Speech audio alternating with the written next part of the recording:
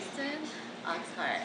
Already, it's been named one of the best new restaurants in America by Bon Appetit magazine. So I wanted to ask you guys about the philosophy and what your vision is behind the restaurant.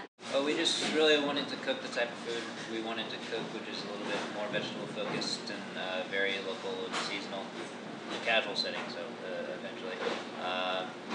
And just really just to sort of promote Gulf Coast cuisine as far as the Gulf fish and all the ranchers, and as well as all the farmers and cookers that are around here.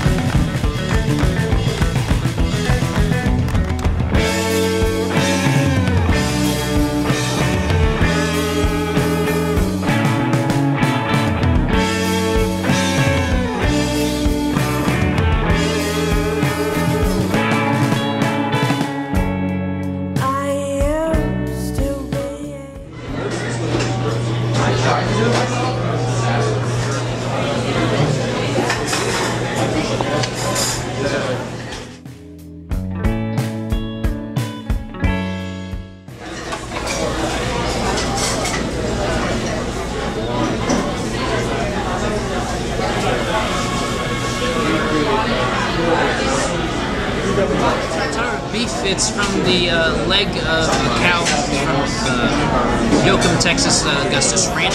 It's been cured and then smoked over mesquite, chopped and dressed with a little bit of Persian lime.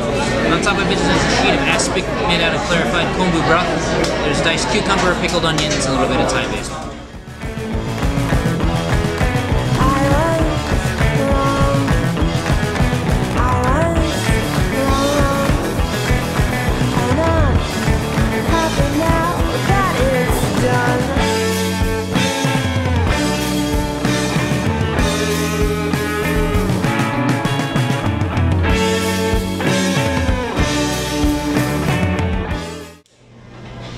With the sommelier and beverage director of Oxheart, Justin Vann.